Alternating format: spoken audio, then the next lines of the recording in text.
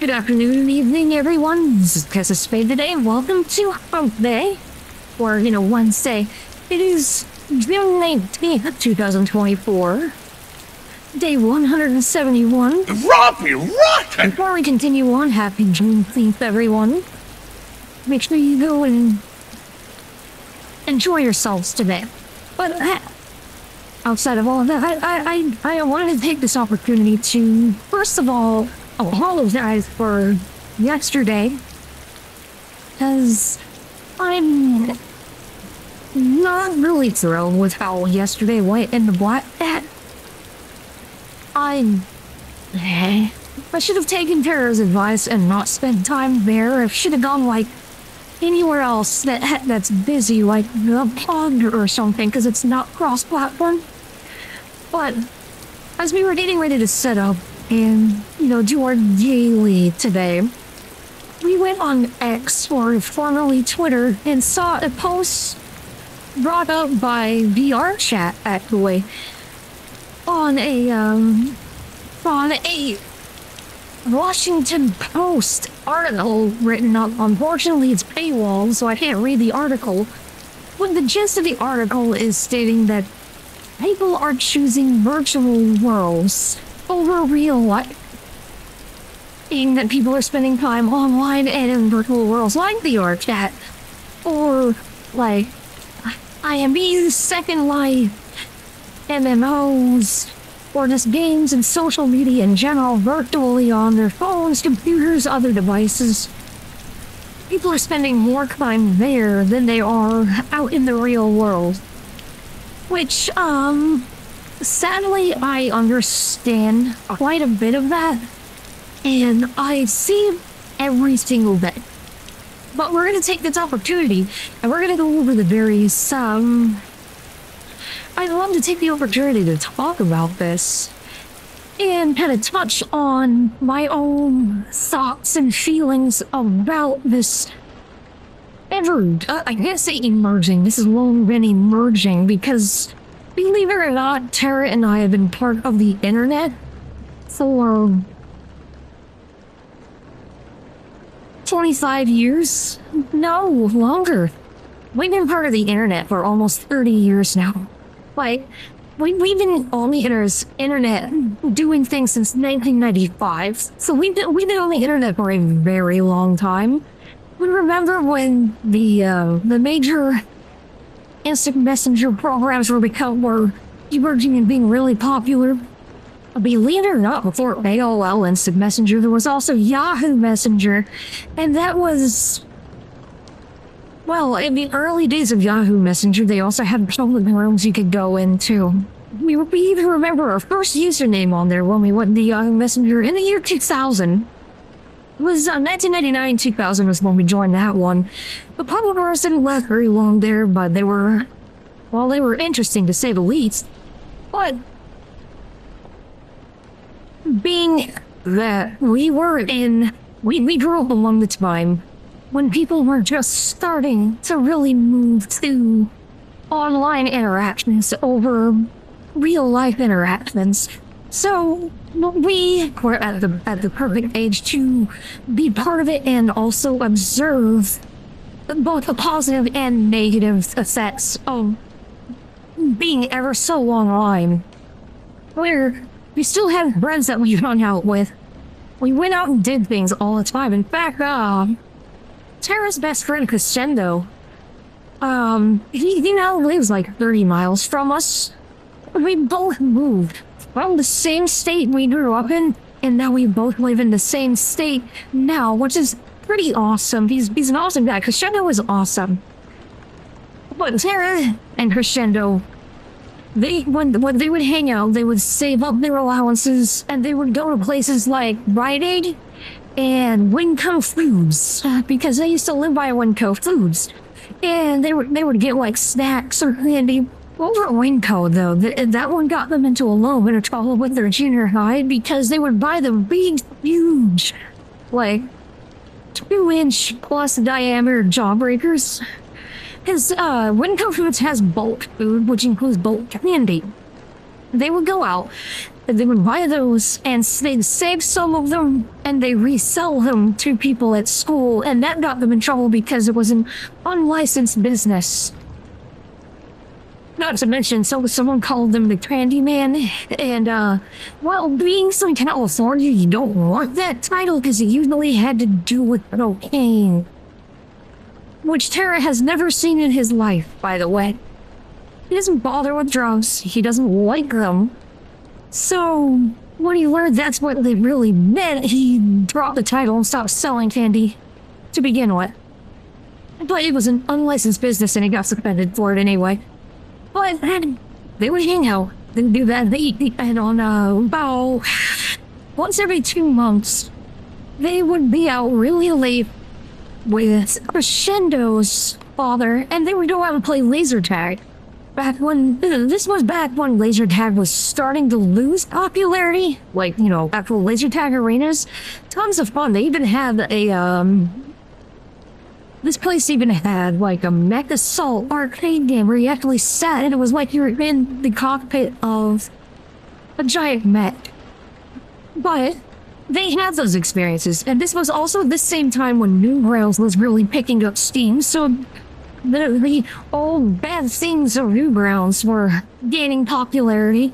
And the chat websites like AOL, Yahoo, MSN, and, well, MySpace, really, that was kicking off pretty heavily when they hung out.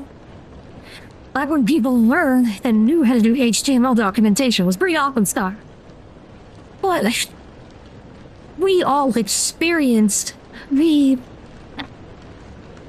I almost never call it the magic of being online. Oh, and there was another old one that was fun. It was a 16-bit social platform where you could actually have an avatar that walked around. You could sit down and talk to other people. Believe it or not, it was Arcadia.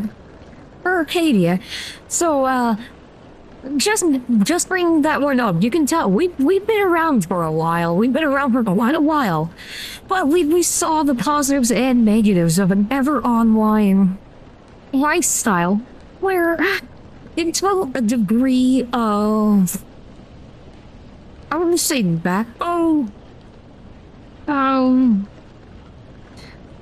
Not just emotional self-control. What's the word I'm looking for? Patience, I guess, but it involves emotion. Let's see. I keep coming back to emotional self-control, and although self-control does play a role in it, oh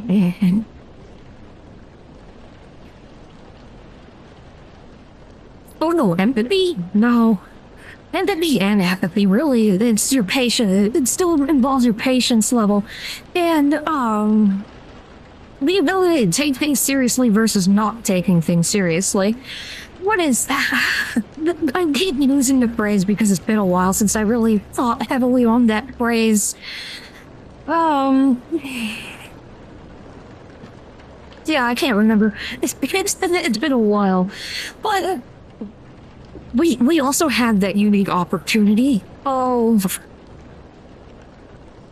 watching people's social cohesion decline, where now it's a lot harder for people to socialize in real life. No, I highly encourage people to try more often. I really do, because even even Tara and myself, when we're out, we still talk with people. We try very hard to talk with people, especially our neighbors, since, you know, we're at the age where you want to talk about people and dogs, you know, pooping on your lawn. But you learn to have positive interactions and then how to deal with negative interactions. Conflict management can come into play. Which, by the way, if you're online all the time, it's really important that you deal and learn conflict management skills. Like, take one of those city work classes where, you know, some cities, they have work classes and seminars that you can be part of that are city funded in order to prepare yourself for, you know, going into a workplace. Say if you've been homeless for a while or anything like that, and you take those classes. One of the most important ones you can take is conflict management, because it helps you learn to deal with empathy plus apathy. Like, really, balancing the two. I almost had the word. I almost had it, and then I lost it again. Every time it comes close, I lose it again. But what is that word? We'll remember the word. Don't like it when that happens. But yeah, conflict management it's one you should learn because it teaches you to have disagreements with people in a constructive and non-destructive manner, where you can also resolve differences. Because a lot of people I know hear conflict management and think of like war zones or something, where you're actually fighting with people. No, it's a simple disagreement, and you can learn to manage with disagreements and agree to disagree kind of thing without coming to blows or exploding in your face. And what we've experienced being online as long as we have is the point in which people begin to shut down emotionally or have breakdowns, emotional breakdowns, or to anger, to anger, or just disassociate from something, or just being quick to angry, or all of the negative aspects of social interaction. The point in which the people reach that point has actually, I can't say rapidly. It's now rapid, but it's been a gradual decrease, where people have struggled to social interactively, whether it's at school, at work, at home, outside. And the people who struggle with it the most are the ones who spend way too much time online. I'm talking like the majority of their time is on a social platform, whether it's X, formerly Twitter, Facebook. People used to be Tumblr. Tumblr was one of the worst ones, but now I'd say the worst one is probably, I'd argue, is probably Reddit, which I fouls. My social well-being is still arguably higher than a lot of other people I know, even though I am in a rough situation here at all. Like, things are pretty rough here, but mentally I'm handling it better because I'm not on Reddit. I've never had a Reddit account. Never. And I have zero plans to ever have a Reddit account. But the people I've known that are almost always on Reddit, Facebook, X, formerly Twitter, Tumblr, did I say Tumblr? I'll say Tumblr again. But the people who are always on the social platforms seem to have a lower emotional well-being. I deal with my own mental problems, obviously. People have seen my episodes, which they did troublesome.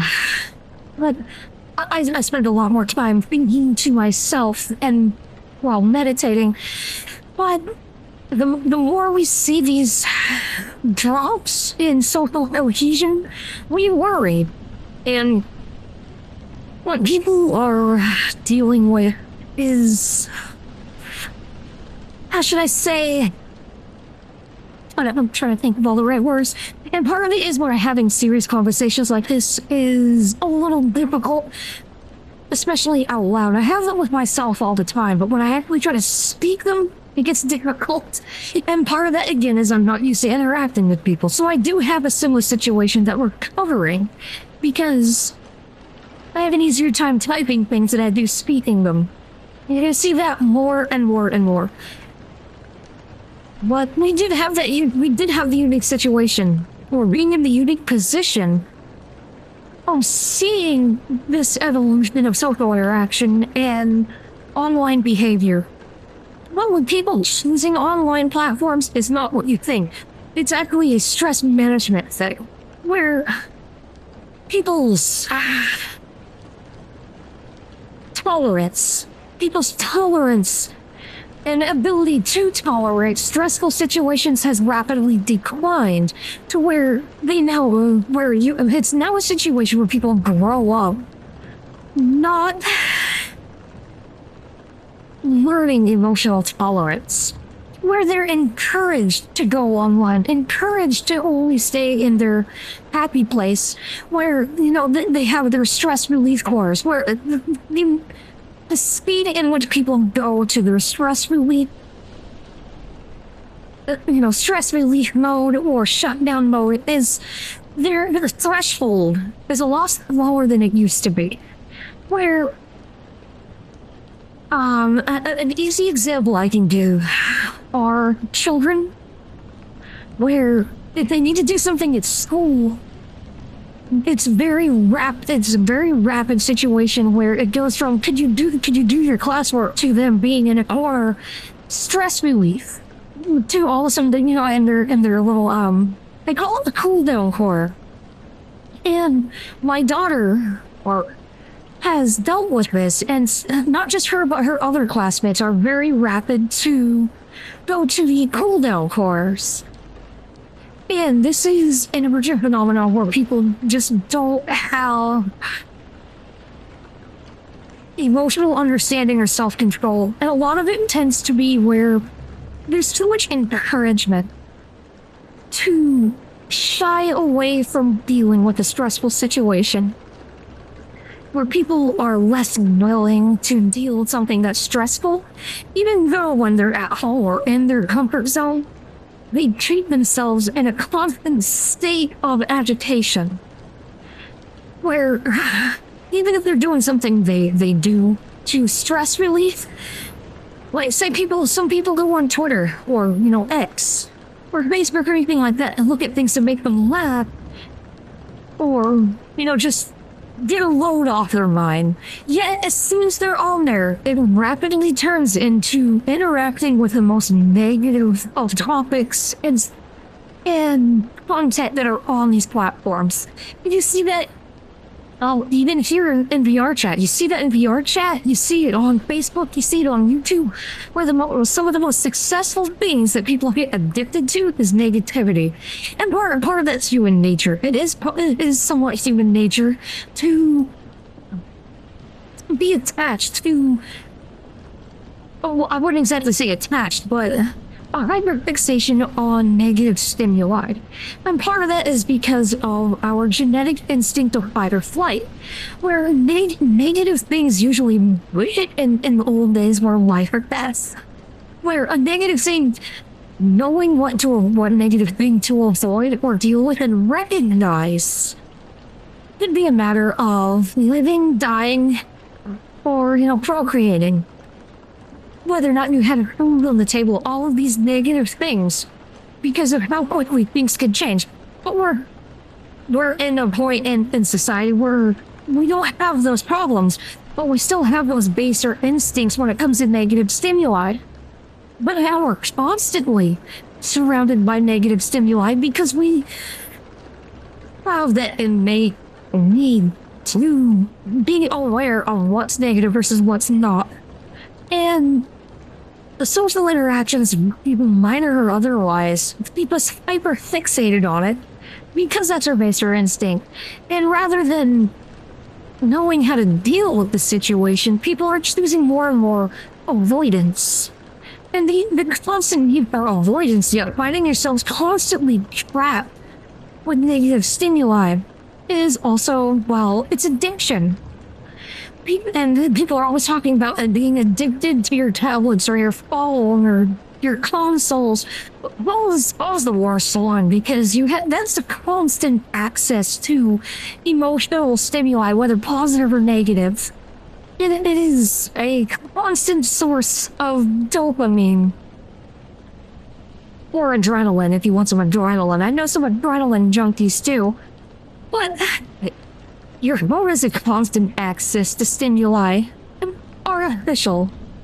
And that's why I know a lot of people who are extremely addicted to their phones as they get older also get addicted to drugs and or alcohol. I mean, Tara and I were addicted to alcohol. Oh my goodness, we were addicted to it for...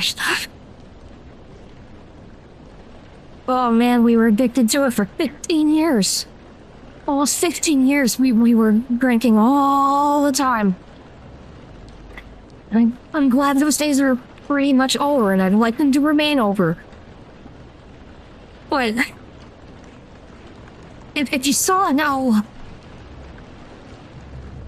how yesterday went, where there was only so much I could put up with yesterday being in the black cat of all places, and part of it isn't just my inability to deal with something stressful, it also has to go with other people. So, you know, the whole it takes two to tango kind of thing, where other people, I'd say especially younger, have a lower understanding of what people will tolerate, and part of that is they're in the generation that grew up already online. They already had devices, probably since they were toddlers, or even worse, even some people, babies. But they grew up online, and they only saw the worst of us. So they grew up only seeing the worst of what people can be, rather than the best. They saw narcissism, they saw hatred, they saw racism, because if these people are, you know, like the one who was bantering around yesterday saying they were 15, and they were the ones talking about my genitals, by the way. Highly inappropriate. Think about it, 10 years ago, in a public situation, that person would have been chastised. But now they grew up in an environment where that is practically encouraged. Where these are the only interactions they see, because people will hyperfixate on what does not stress them out. And because of always being in their comfort zones, when they're outside of their personal space and interacting with people in their personal sport, in public spaces, in public discourse, they have less ability to acknowledge the needs of others, you know, empathy, the lacking of empathy and lacking of social limits. Societal norms, if you will. And it only gets more difficult as years go on, where people are selfish by nature. It's our nature because that's how we keep ourselves alive, is by being somewhat selfish. But we do have to learn some selfless traits here and there, and learn when to care. And it's been difficult. But the most important thing people should be doing is learning how to deal with stressful situations, how to minimize those from getting worse, and how to deal with their own emotions. And how to, like, something negative happens, whether it's online or real life, but because it's so often where people will socially online will dogpile on all the negative things, and you'll notice the negative feedback where people get more and more angry at each other, to where it takes think about the number of swattings have happened for online personalities, whether especially the streamers. The number of swattings have only increased, and the number of doxing and people showing up at people's houses because of online interactions. And a lot of that is because people have lower social patience levels, and they almost believe that it's expected of them to take things too far because they don't understand social limits. And a lot of it is because it's encouraged.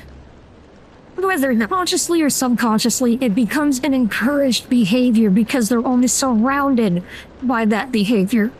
They're not in public, they're in their little souls and their little groups.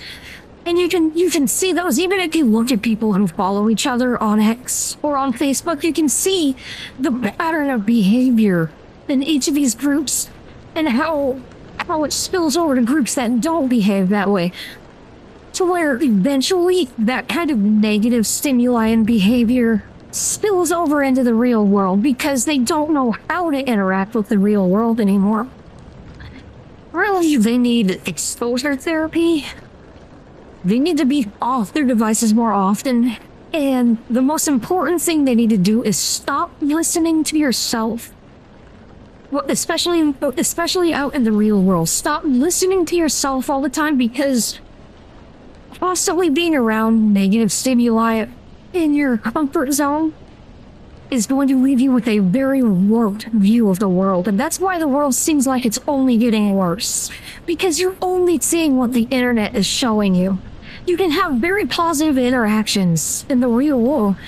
In fact, we seldom ever have negative interactions in the real world. I think some of the worst ones we ever had were like that person who threatened to stab us because we were texting on our phone in the store and they thought we were recording them.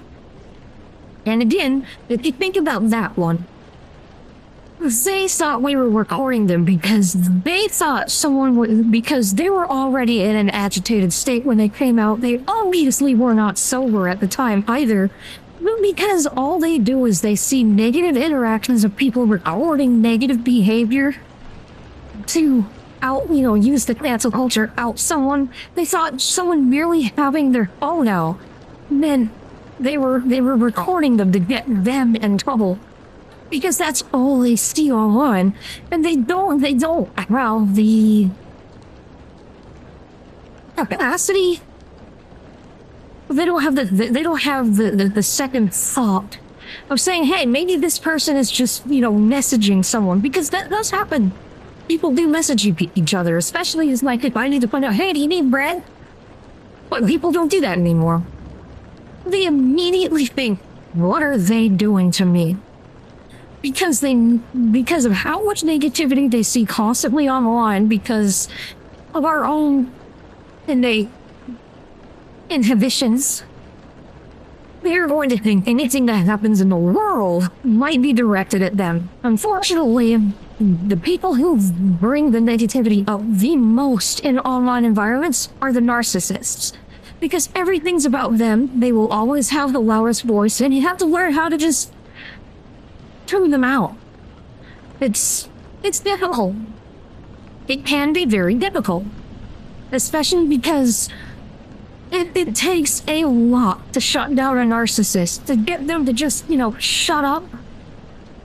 It is very difficult to do that, and I constantly worry, hey, am I showing narcissistic traits?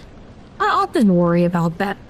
But the best thing you can do for yourself, if you find yourself in situations where you are struggling to interact with people because you're only thinking the worst, like you only think of the worst in people and you only think they're going to be the worst, where you're constantly thinking the world is negative, even take a week of just put your device down, especially the social media. Just avoid the social media and go out in your neighborhood a little more. Take walks. If you see someone, just say hello. The reason why there are even other people, which I have experienced, by the way, where I just wave and say hello and be accused of racism because I waved and said hello. To me, that makes no sense. But when I think about I also think about the other person. When I think about them, they must be in a position where their whole worldview has become the world is racist and hates you, and if they're being nice, they must want something from you or to upset you. And that's what it becomes, where they think the world's out to get them, when someone can just be saying, hey, how are you? I hope you're having a wonderful day. Which I do hope someone's having a wonderful day. I try to make an effort to let people have a good day. I know I keep grabbing this, I'm sorry. But even I'm trying to stay comfortable and not have my body leave me. Big lipped alligator moment. But the more people interact away from their devices, the more agreeable they can be, or the more docile people will be if they're off their devices more. In fact, for the parents out there, if you're having children that are struggling emotionally and socially, tell them, okay, I need to take your device away for a while. I understand how important devices can be for communication, but there is such thing as too much. tell them, okay, we need to put it up. Even you set an example by doing it yourself too. Put your device up and say, it doesn't mean you have to put your device up and play a board game. I hate board games. We will never have Monopoly in this household. We will never have Monopoly because Monopoly is stupid.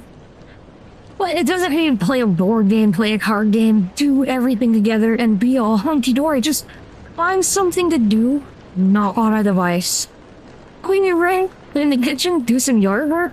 We're doing yard work more often, and I can definitely tell you, the less time we've been spending on social media, which, believe it or not, we still spend way too much time on social media, but we spend less than we have even last year.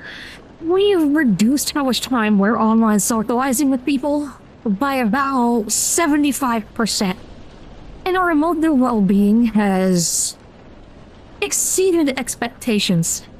Emotionally, I feel a lot better. I'm not interacting with AI. I'm not interacting with bots. I'm not interacting with trolls online nearly as often as we used to. We still have our difficult moments. We still have difficult moments because they do happen. We're not perfect. I never want to be perfect. I never want to try to be perfect. But I do want to improve myself. I want to make improvements with myself emotionally and spiritually. I want to be a better person. And one thing that's been helping with that is just not being online all the time. I can understand not being online at all can be an issue because we have an internet-connected society. It's going to be hard to do business or keep up to date with things going on without an internet connection. I can understand that. And you're only going to get so much information interacting with people outside, but believe it or not, a physical interaction, and I don't mean fisticuffs, by the way, I don't mean that, I mean a physical interaction being you're outside, not on your phone, and you just say hello to someone, say like a neighbor down the street or even at a grocery store. Those are the majority of our interactions. You will feel better in that moment, given if it's a positive interaction. I mean, the weirdest one we've ever had was with someone, bumming for money.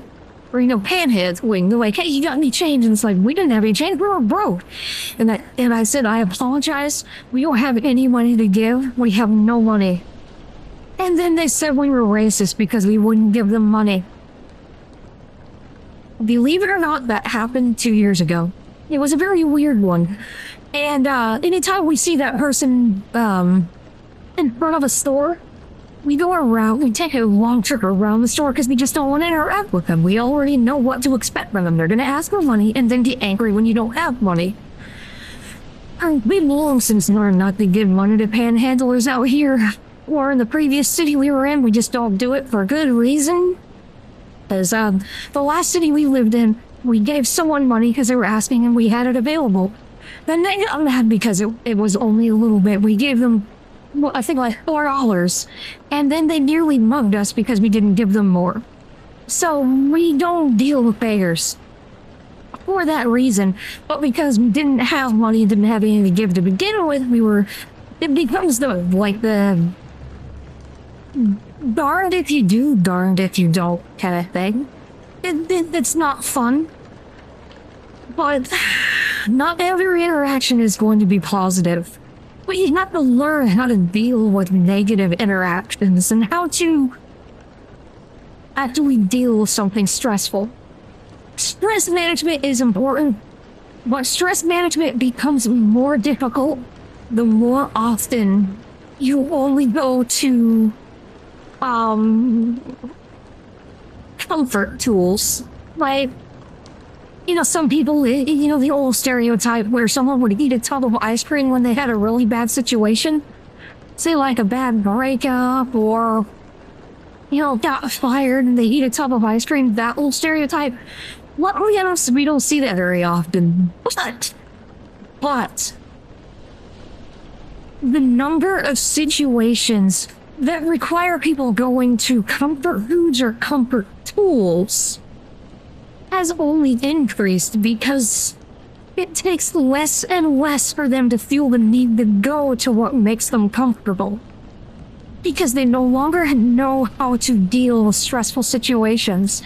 I know people personally in my life that struggle with stressful situations to the point where the smallest of negative stimuli, the smallest of them, I'm talking someone used a tone in their voice that they perceived as negative, immediately turns to needing to go to their comfort zone, whether it's their phone, food, or alcohol. I've seen these things and it only continues to increase because they're allowing themselves to do that by not dealing with what is stressful. In life, you have to deal with stressful things. They're going to happen whether you like it or not.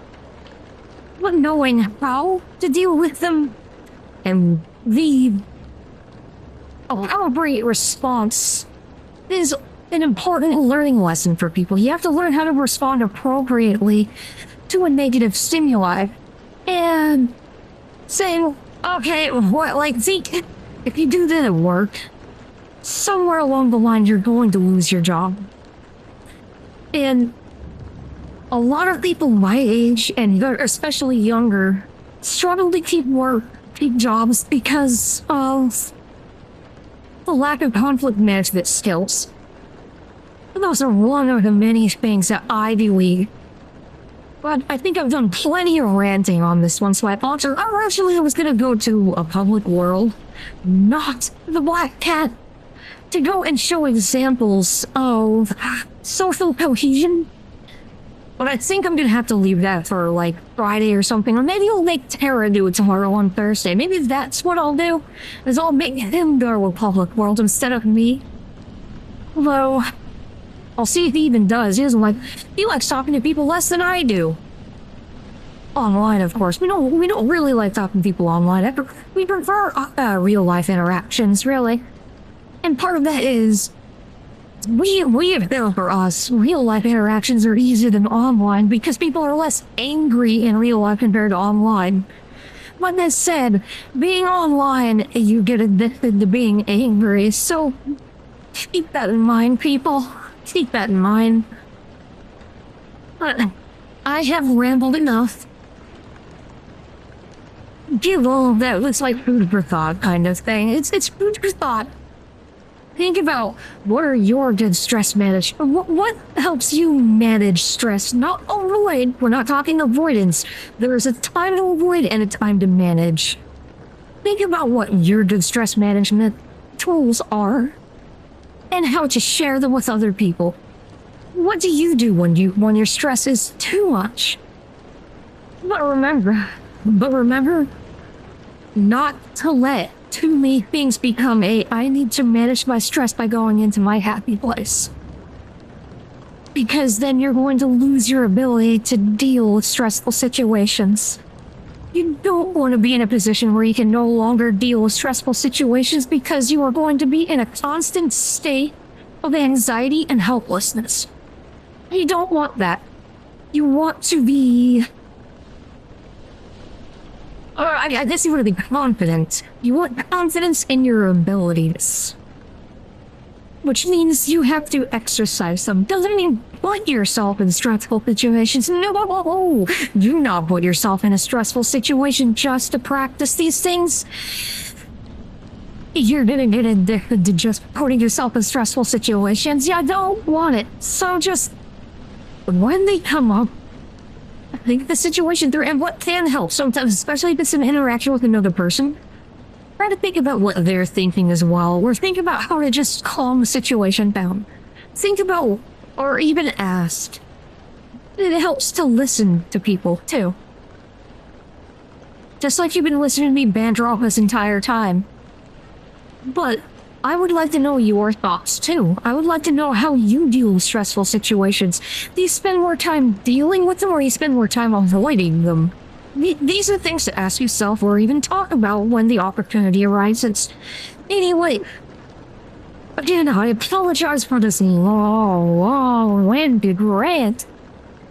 But I saw the post from VRChat on X, and I felt it was necessary to talk about because we have seen this grow and grow and grow ever since we've been online since, like I said, 1995. To the point where when it reached its worst was actually in 2022.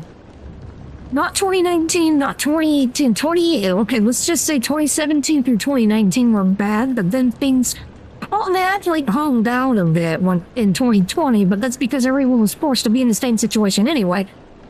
But 2021, 2022, 2023, and now 2024, these have been very, like, I have noticed in the past 4 years that people's ability to deal with stress management has just gone in the gutter to where now it's mostly substance is actually on the decline as of this year. Substance is on the decline. But using tools or having not, that's it. Escapism is on the rise. In the past 4 years, escapism has been on the rise. So, stop looking for things to escape the smallest of situations because they're only going to continue. The reason you'll need to escape a situation is only going to shrink. And by that I mean you need a smaller and smaller reason to turn to escapism. To where it's like, oh no, I can't find my sock. Better get on the internet. Shut up. I am so sorry. But actually, that's a humorous way of putting it. Use humor. You work in hell, but comedy does need to come back anyway. People need to laugh. Learn to laugh at something stupid. Anyway, I apologize for ranting as long as I have. Next time I'll attempt another public world, but it is time I get going because I ranted more than long enough. So, this is Tessa Spade on your hump day. We like hump days. Hump days are awesome. Very. But this is hump day Juneteenth, 2024, day 171. We will see you all tomorrow. Please take care, everyone.